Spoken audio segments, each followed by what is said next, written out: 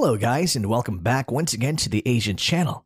And today we are going to talk about researchers from Chongqing University Industrial Technology Research Institute has already successfully tested a full-scale prototype of a pulse detonation wave engine on an Su-34 scale model. This is a huge leap in progress for global rotary detonation engine, or RDE technology. This is the first known success in this area. Research officials from the university reported this to local media, and they even published a video of the test. Previous research work on detonation wave engine is done in wind tunnels to see the aircraft's theoretical aerodynamic wind flow and performance under flying condition. If the engine development is successful, this could revolutionize aviation engine technology.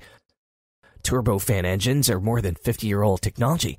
The world is just constantly innovating it to improve its reliability, fuel efficiency, and improve range and thrust capacity. This could improve the civilian and military sector. So how does pulse detonation wave engine work? And how does it differ from the conventional turbofan or turbojet engine? Well, detonation wave engine in principle works through supersonic shock waves that result from the rapid combustion of fuel-air mixtures. The engine's insides consist of rotor with a series of combustion chambers, and each combustion chamber contains a fuel-air mixture that is ignited by a spark plug.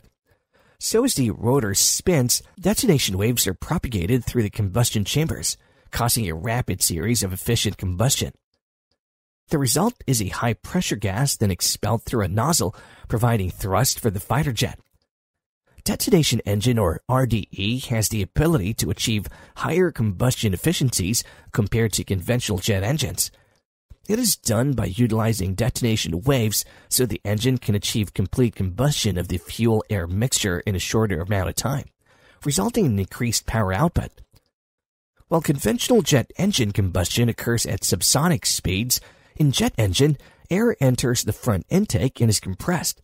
Then the air is forced into combustion chambers where fuel is sprayed into it, and the mixture of air and fuel is ignited on a continuous combustion throughout the flight. Gases that form expand rapidly and are exhausted through the rear of the combustion chambers to create thrust for the jet. However, detonation wave engine is far from complete in a proven technology. It is still years ahead of possible commercial use. It still needs to overcome challenges in the development of rotary detonation engine. The engine needs to have stable and controlled detonation waves for the stable flight of an aircraft. It still needs to overcome the high temperatures and pressures generated during combustion. These are the areas the research group are looking into.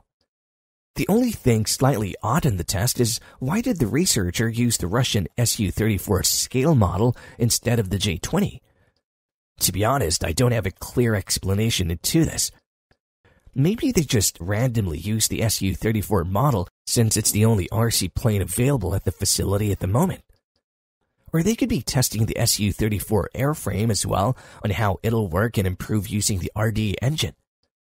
If they were indeed also testing the Su-34 airframe, then probable explanation would be is that the Su-34 is known for its large fuel and payload capacity, so probably they want to see if the RDE engine could improve the aircraft's range, speed, and payload capacity without carrying additional fuel.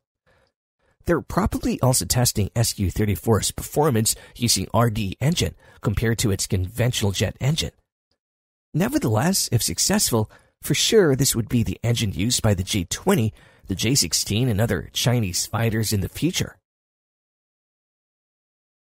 And that's all for today. Thank you for watching. If you want more topics like this, don't forget to subscribe to our channel.